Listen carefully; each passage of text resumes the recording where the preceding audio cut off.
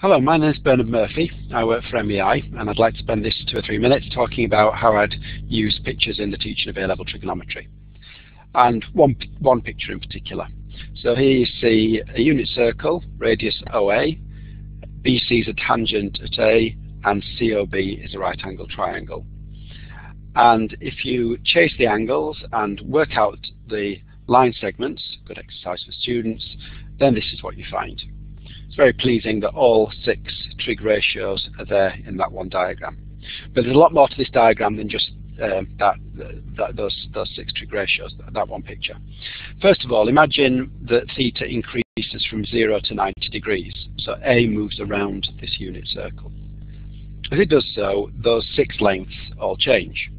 And so you can get a picture of what the graphs of the 6 trig functions look like, admittedly only between 0 to 90 degrees from this. And that, of course, is an excellent use of dynamic imagery, showing those graphs emerge as A moves around the unit circle.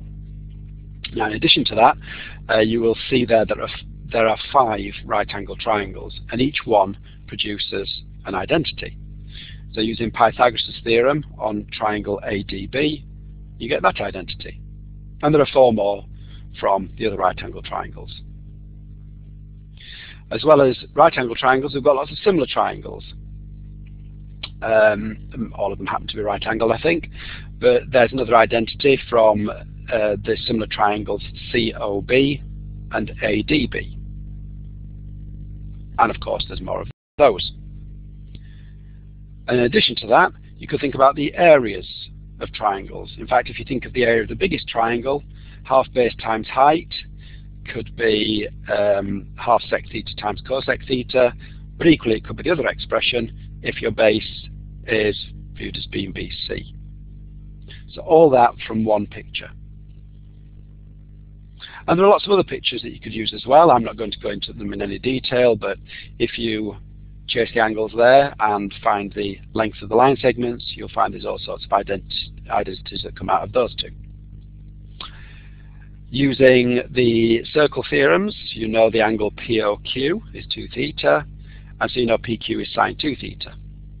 But if you ignore the 2 theta, the angle POQ, and try to find PQ in another way, you'll get one of the double angle formulae. And similarly for OQ, you get double angle formulae for cos 2 theta.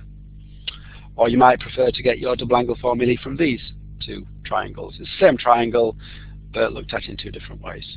And all sorts of things emerge from that. Or the compound angle formulae. And they drop out from rearranging those 2 different kinds of right angle triangles within that rectangle. And that's just the tip of the iceberg. Of course, there's lots more pictures, and quite a few of them are in these wonderful books by Roger Nelson, which I hope you enjoy. Bye-bye.